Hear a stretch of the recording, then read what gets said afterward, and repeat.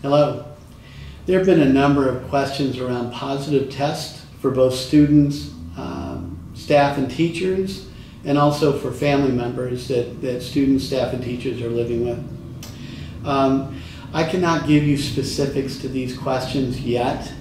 I can tell you that the governor's roadmap and her executive order 142 outlines the expectation within our COVID-19 preparedness and response plan that we have to submit to the ISDs by August 17th. It must be approved by the state on August 19th. Have to have a plan internal to every building on what happens when a student or a staff member or teacher exhibits multiple symptoms that are aligned with a virus.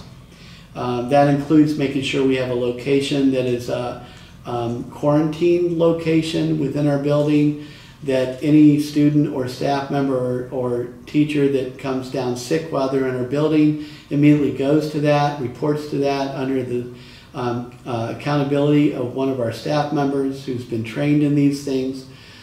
They have to wear a mask until they're able to leave the building back to their guardian or their parent, or on their own volition as a staff member or teacher.